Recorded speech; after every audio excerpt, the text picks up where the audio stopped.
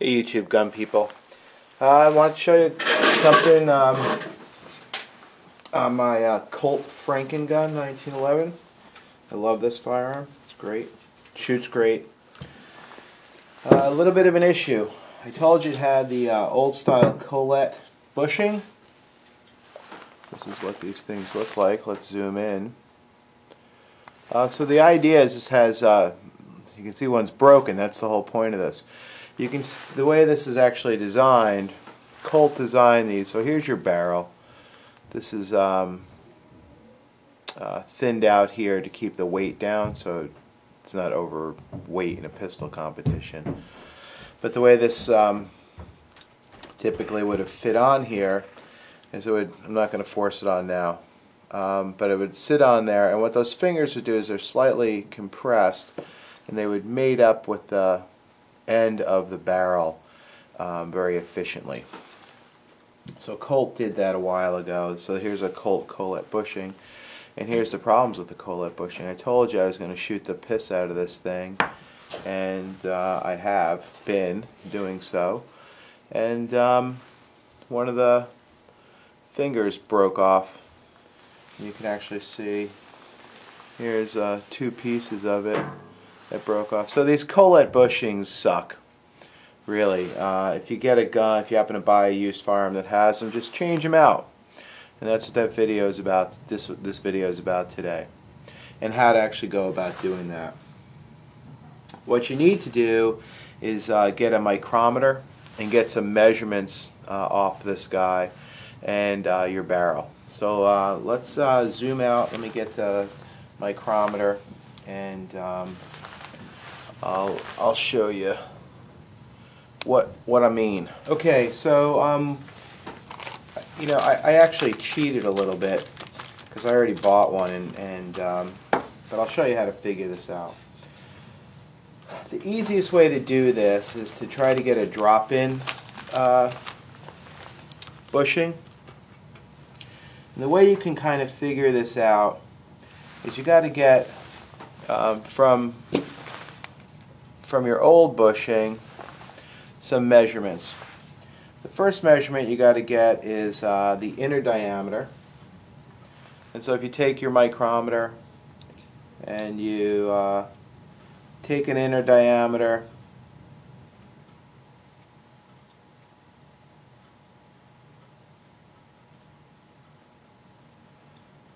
yeah, just keep going around. You got to keep going around until you find the widest place. So here we go. This is measuring out, can you see that? 0.581 or 0.58 inner diameter, right? So that's a measurement. Write that measurement down. Great camera work as usual. I am known for that. And then you got to get an outer diameter. So basically, you know, again with a micrometer, measure around the outer diameter. And you want to measure back a little bit from the face, and get your measurement.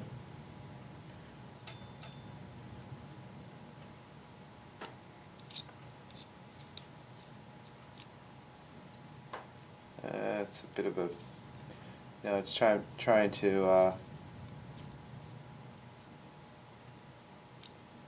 here we go. My micrometer doesn't really fit that well in there.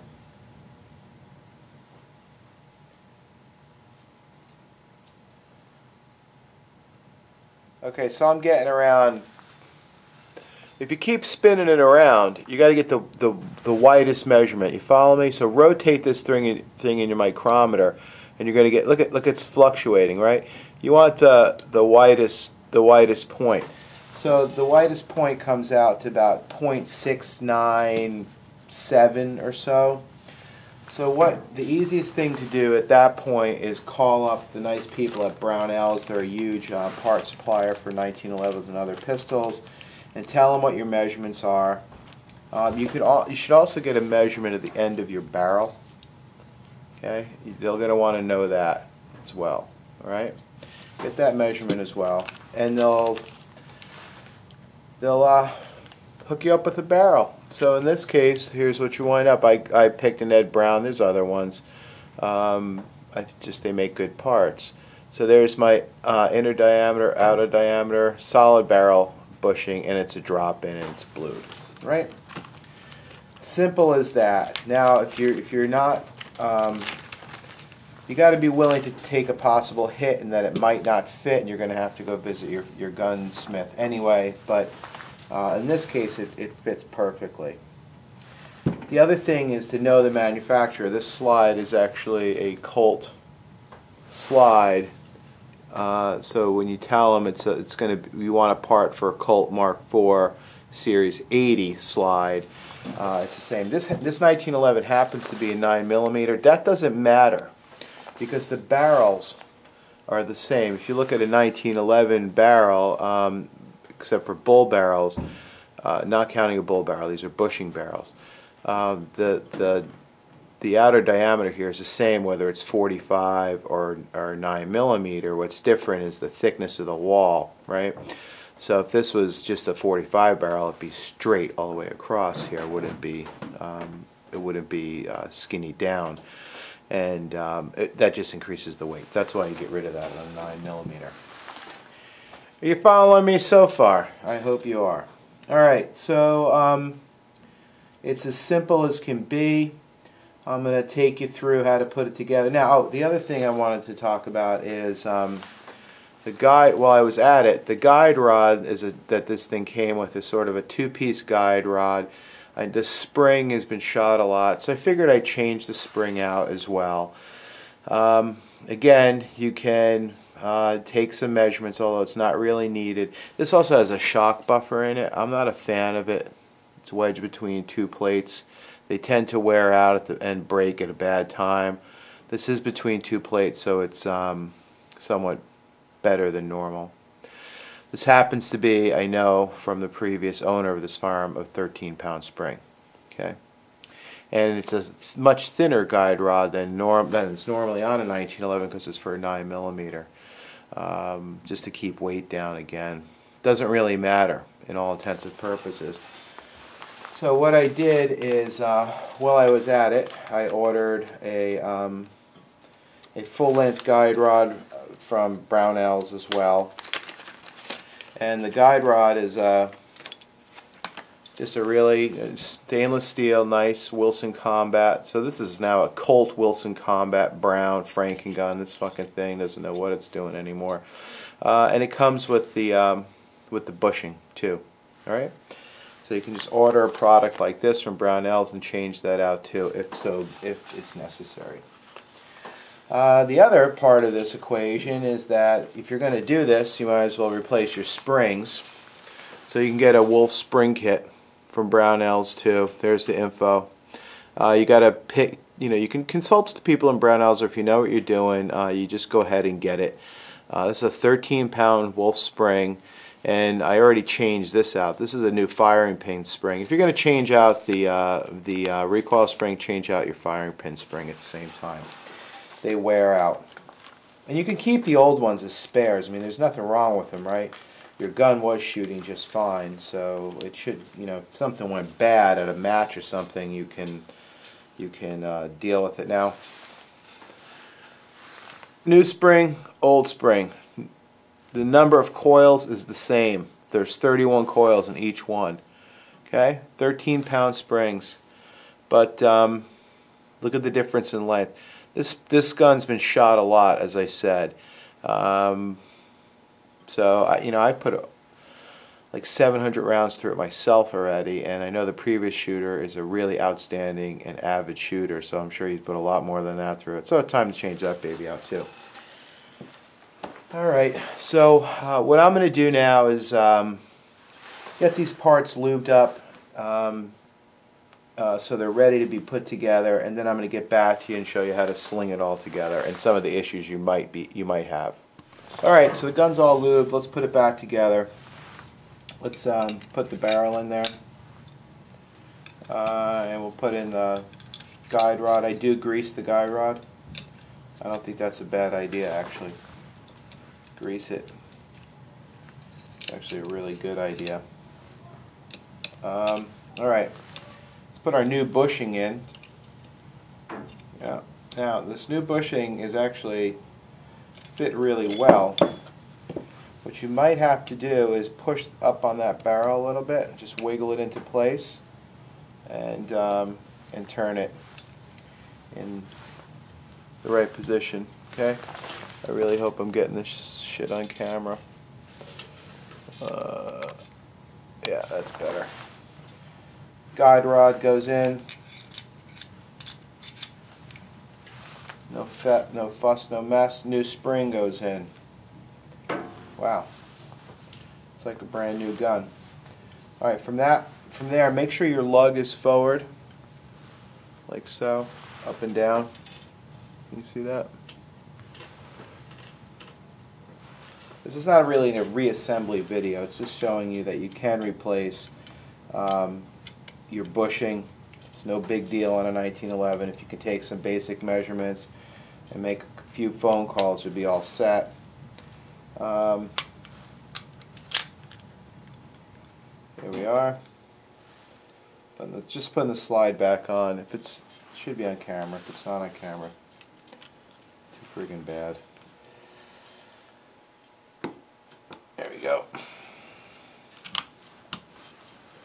Now, what you're going to have is some issues that you're going to have to deal with until break-in. This bushing is going to mate up pretty tightly, which is what you want.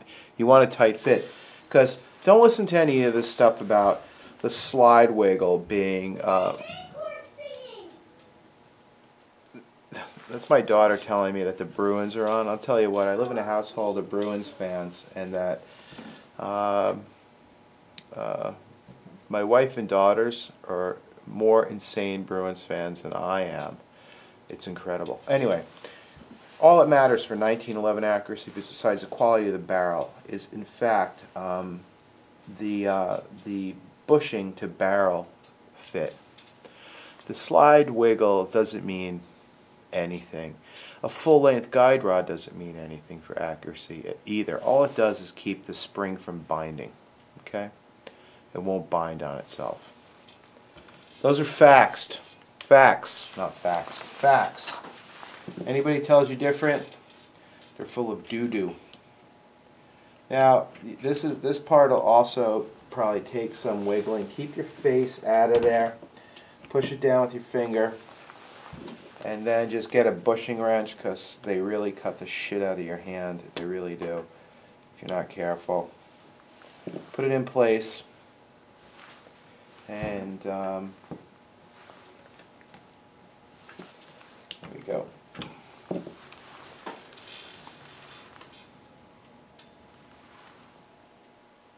What's up? Let's do some function tests on this. First of all, make sure it racks all the way back, okay? This gun's wicked greasy right now, so let me just wipe it off for a second. Excuse me. Greasy's good. I think it is. Just wipe off the excess. So let's just go through here and yep. Now it's going to feel a little different at first. So I'll take this out and shoot it to make sure it's reliable. But that's pretty nice. Alright, now let's do some safety checks. We just reassembled the firearm. Grip safety is off. Sorry, grip safety not engaged. Safety is off. Pull the trigger, nothing should happen. Engage the grip safety. Gun fires. Cock it. Engage the main safety. Even with everything depressed, shouldn't fire. Take the safety off. Press finger off the trigger. Press the muzzle back. Go back about 1/4 of an inch or so. Maybe that. Gun should not fire. Let it come back into battery. Finger off the trigger. Fires. Do that again, where we push back. Right. Finger off the trigger. Now put the finger on the trigger. Engage the grip safety. Main safety's off. Let the slide forward. This is just checking your disconnector so you don't have a full auto on your hands. Right? Nothing. You should hear a reset and a fire. Okay? Looking good. That's all there is to it. Take your other parts and just, oh yeah, baby, come to daddy. You're good to go. Good to go. That's it. The other thing I'm going to talk about is how to change this fiber optic sight. We'll come back and get that with you.